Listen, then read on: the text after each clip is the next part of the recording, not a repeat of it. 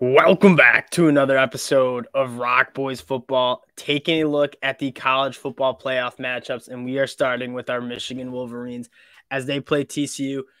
Obviously, Michigan is our team. We spend a lot of time talking about Michigan, and as Michigan fans, I think this is the best possible matchup for Michigan in these semifinals. Did not want to see Ohio State, although I'm confident we'd be able to handle them again. Certainly didn't want to see Georgia. You look at what TCU struggles against. It's what Michigan does well. I think this is a great matchup for Michigan. Excited to get into it. Before we do, though, just want to say thank you guys for all the support, especially the Michigan fans. We've been covering a lot of the transfer portal news, a lot of the recruiting news, and the Michigan fans have been absolutely awesome with all the support you guys have shown. So if you do enjoy the content, consider subscribing to the channel. We really do appreciate all the support you guys have shown. Dill, I'm going to kick this one off to you. What are your early takes on this game? We covered it about 4 weeks ago. We've had some news since. Early takes here. Yeah, I mean, I think to me this will come down a lot to whether Michigan can consistently handle deep, explosive plays out of TCU. And that's in the few moments Michigan's defense has given up much, which frankly they haven't all year for the most part. But it has been with big, athletic receivers who can make contested catches. It was the plays that hurt us against Ohio State were very much Marvin Harrison driven in making big plays down the field. Even in tight coverage, he's just getting up, making plays on wide corners.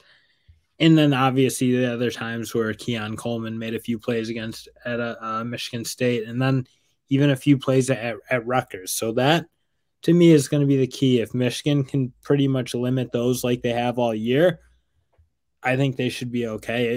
If Quentin Johnson, though, is just making plays downfield, I think that could get to be a bit of an issue. Yeah, that's probably the biggest story on defense. The second story, I mean, Quentin Johnson is he's my number one wide receiver in the country. He's my number one wide receiver on my 2023 NFL draft board. He's a freak, especially with the ball in the air, working vertically down the field. And Michigan's going to have to deal with that. And I think you're going to see a lot of two deep, a lot of safeties over top of them, maybe giving them some of the shorter stuff. But, yeah, limiting those explosive plays is going to be big because that is part of why TCU has moved the ball down the field. Second, I think getting after the passer. This TCU offensive line has struggled a little bit against really, really good defensive lines. You go look at Texas, Kansas State. Max Duggan was getting beat up. And this is a good TCU offensive line, but against elite talent, they've struggled a little bit. Now, two things. Michigan getting after Max Duggan, one thing. Keeping him in the pocket is also an imperative. Max Duggan's a very, very good athlete. He's very, very tough. There's a reason he was the second in Heisman voting. Like, very good football player, especially at the collegiate level. Michigan's going to need to be very disciplined in their pass rush lanes and also with those linebackers spying him. Mike Morris coming back, finally being healthy, I think is going to be massive. That's what I'm looking for because without Mike Morris, there's not really a guy who's consistently winning on the edge, play in and play out. And again, they've done really pretty good up the middle with the defensive tackles, Mazi Smith, Jenkins. Give me more Mason Graham, by the way. He's ready. Hammer. But, like, I'm kind of with you. Iniabioki's started to emerge. He's made some plays, but I think in terms of consistency, Mike Morris is pretty far and away the guy who's putting up the numbers and being disruptive on a play in and play out basis. So getting him back is huge because obviously he wasn't really healthy at all against Ohio State. And that showed, frankly. There was a lot of times Stroud had where he could he should have been able to pick us apart, if you will, but the defense, the secondary just played really well. I don't think that's a good place to be in ever. Like when good defenses rush the passer, that's just like flat out. And I think another key to this Michigan defense is winning against the run. I mean, this is a TCU team that's run the ball extremely well, whether it's Max Duggan, whether it's Kendra Miller or Amari DiMiccardo. Kendra Miller's averaging over 6 yards per carry. He's been one of the best running backs in the whole entire country. I love his game. And TCU, when they're humming on offense, they're staying on schedule. They're not forcing Max Duggan to drop back in 3rd and 10 and push the ball down the field. That's not necessarily his strong suit. He can do it, but it's not necessarily strong suit. When you've seen that TCU offensive line struggle, it's when defensive linemen are able to pin their ears back in kind of obvious pass rush opportunities. If Michigan can stop the run on 1st and 2nd down, force some 3rd and 7 pluses, let guys like Mike Morris, Yabi Oki, Mazi Smith up the middle loose, rushing the passer, I think that's a really good recipe. Now, yeah. I want to flip over to the Michigan offensive side of the ball because this is where I really think the matchup best fits Michigan. TCU running that 3-3-5 defense, I think it works in the Big 12 when people want to use a little bit more space. Like teams like Kansas or Kansas State, they want to kind of get those running backs out to the perimeter. Having more speed on the field helps. Michigan doesn't really do that. That's not how they run that run game. They run power runs, gap scheme, and they get downhill quickly. Obviously, no Blake Corum hurts, but if Donovan Edwards has that cast off, I mean, this is a Michigan team that I think is going to be able to run the ball very effectively. TCU is allowing over 4 yards per carry to opposing running backs. Blake Corum, or Donovan Edwards, is averaging over 7 yards per carry. I mean, you let this offensive line for Michigan that is so physically imposing get downhill. I think Michigan is going to be able to stay on schedule, run the football, and keep that explosive TCU offense off the field. Well, that's the big thing for me is Donovan Edwards in terms of like from the early portion of this year and last year, he's made some monster strides to me in terms of his just play in and play out running game. Like we've always seen the big home run hitting ability from him, but in terms of being able to run in between the tackles, make guys miss, have better contact balance, and finish runs tougher, I think he's made massive strides down the stretch, especially as he's had to take a fair amount of the load from Blake Corum. But again, you saw what he was able to do against Ohio State once they started to get moving. He was doing what Blake Corum, what he did so well for Michigan, where he was just 5 yards kind of a play, and that's just kind of what it was. And against Purdue, he really did a good job, I think, in that sort of game. So I'm hoping to see him again just continue to evolve into being able to be that every down back who just he hits the big plays, he does everything right, he doesn't fumble, he finishes runs hard. That's the biggest thing you want to see out of Donovan Edwards, and it's something we've seen over the last couple of weeks when Blake Corum has been down. Is what was so valuable about Blake Corum is, I mean, that dude was always finishing runs hard. I mean, 4 yards, 5 yards consistently, keeping Michigan on schedule.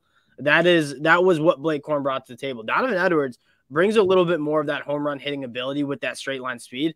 But you said it best. Like as he's learning the college football game, you saw it mostly as a true freshman when he really just kind of struggled to hit the whole hard and pick up the hard five.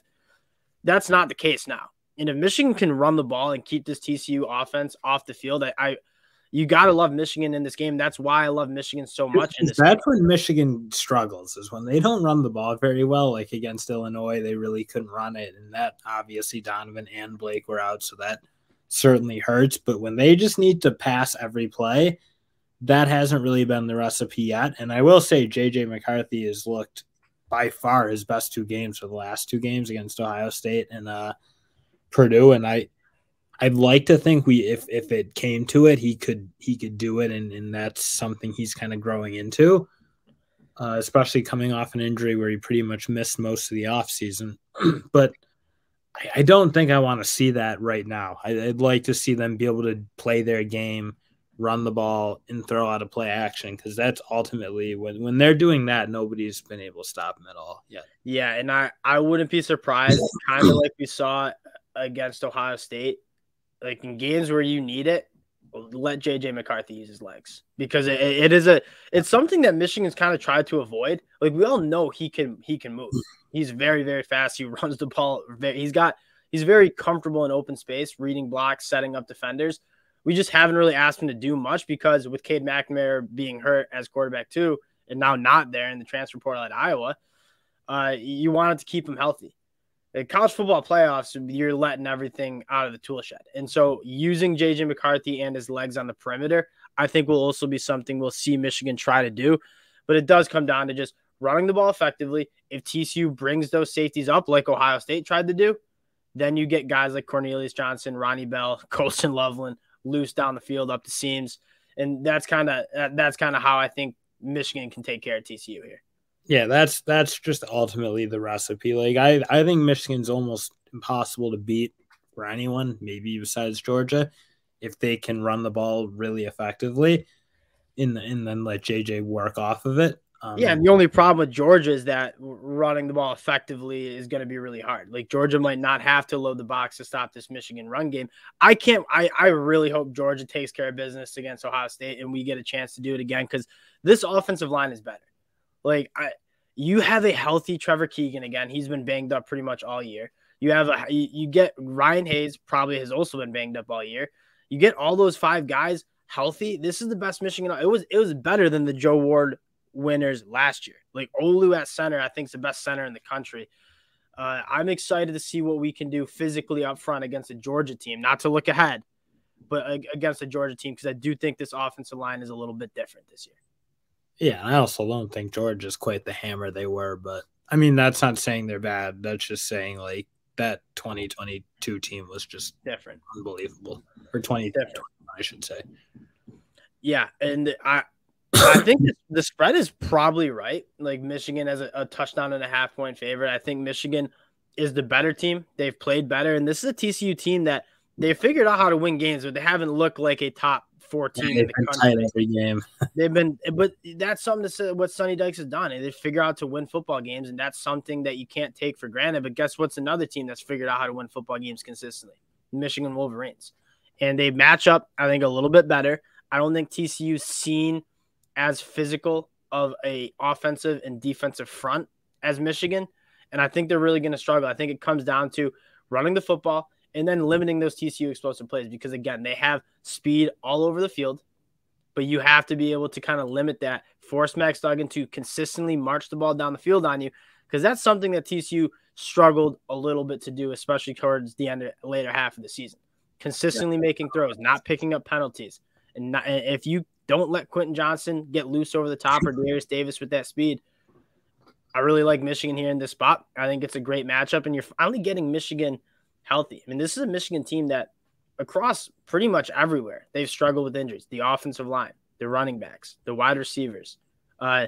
Getting a full, healthy Michigan team is going to be big. Yeah, having a guy like Makari Page, because, again, you're going to need speed on the back end, and that's certainly what he brings. He is, for my eyes, the fastest safety Michigan's got. So when he's on the field, it looks a little different to me, at least. So, again, what you just mentioned, the health. And obviously TCU, everyone gets a little more healthy when they have a little extra time. And yeah, Quentin Johnson's also been battling injuries with that ankle. So, but I don't think we'll see a lot of RJ Moten. I think we should see a lot of Makari Page. That'll do it for the boys again. It seems like a perfect matchup for Michigan. Now it's just taking care of business and getting that rematch against the Georgia Bulldogs in the finals. I cannot wait for it. Again, appreciate you guys checking us out. And if you do enjoy the content, especially if you're the Michigan fans, subscribe to the channel. We're talking Michigan football a lot. We appreciate all the support you guys have shown, and we'll talk to y'all later.